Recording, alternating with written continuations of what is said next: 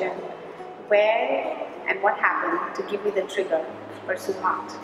To be honest, like I didn't consciously ever planned to go into the art field, but it happened.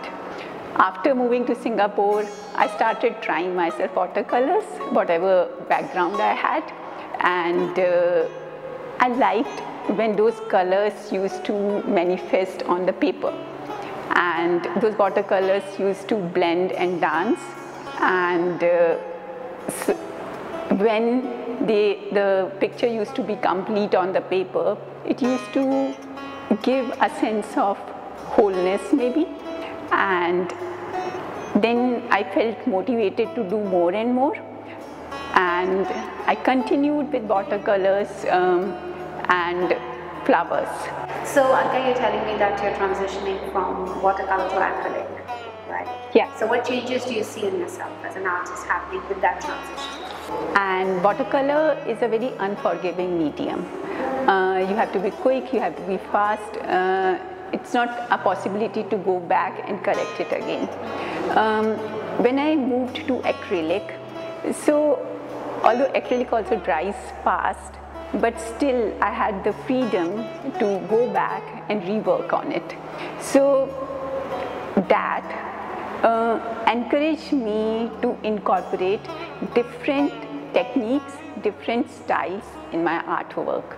I still stuck to flowers, I'm still painting flowers, but gradually some divinity or some aspects of different geometrical shapes, they are coming in, and I'm trying to incorporate along with flowers. Flowers is my passion, so they will stay. Different forms, geometric forms, be it triangles, squares, circles, along with human figures. I'm experimenting and learning as I'm going along the way.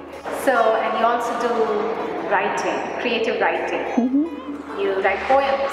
Yeah. Right. So this creative side of you, does it manifest on canvas also?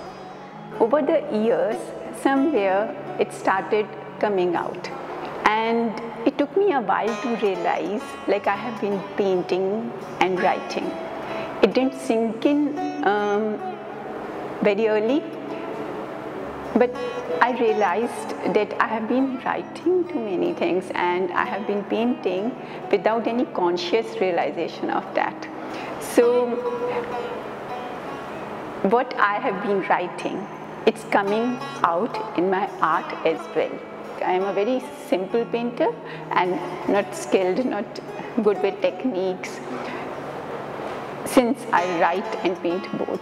So to balance and which takes priority over what, that also comes in the picture often.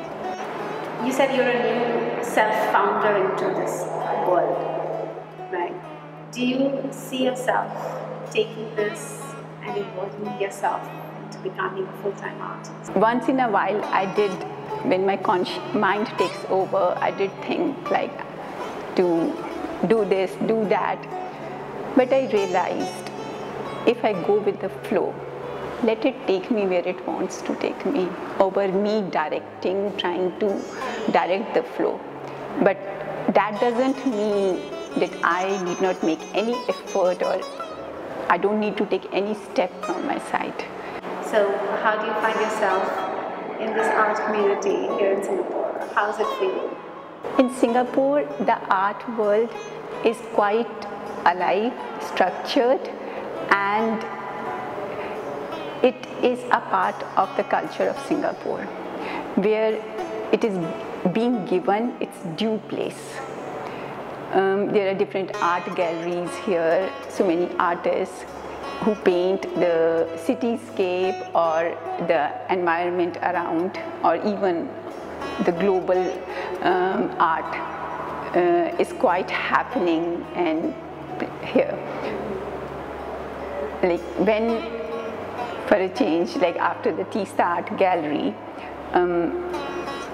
I saw Gnani Arts display at it was a full room at the Bank Art Fair. So I likely got connected there, and Nana sir has been kind to encourage all sorts and genres or levels of artists to be a part of the gallery.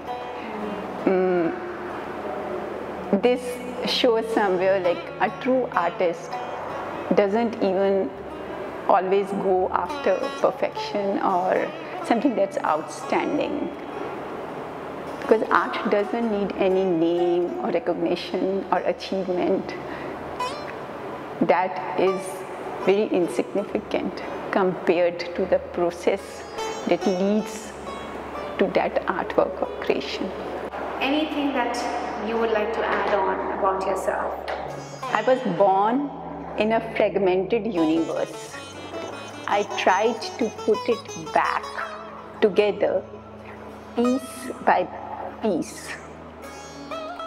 I did not know it then. In my effort or longing to fill in the remaining pieces that I could not find, I was creating art. You got it? Nah. Okay. I repeat this one, otherwise I said something. It is so nice. See, I didn't even know it that I would be doing it, but okay, those lost parts that I'm not able to fit in back still. So somewhere it is making me complete or whole while doing this. Very beautiful. It healed me. Actually, it is still healing me because art gave me a different perspective about myself and my understanding who I am. So wonderful talking to you, Alka. Thank you so much for sharing with us your insights about your experiences. Okay, so anything else that you want to say? Yeah, I'd like to first thank you, and I will also like to thank Gnani Arts for this wonderful, wonderful opportunity to artists who are trying to find themselves and create a space for themselves in the art world. Thank you, Alka. You're an amazing person.